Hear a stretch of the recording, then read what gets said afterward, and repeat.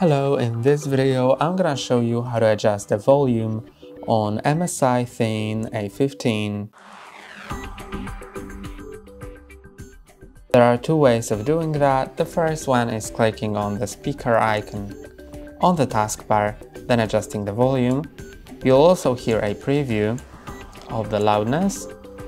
And then there's also a second method with the keyboard.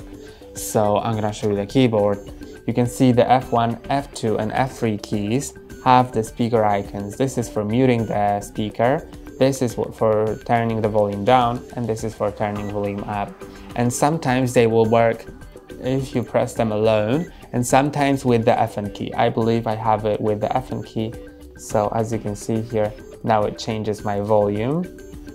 And also, if you want to not press the F1 key, not have to press the F1 key while clicking on these buttons, you can first press on F1 then escape, and now F1 lock is on, so you can just use these keys like that.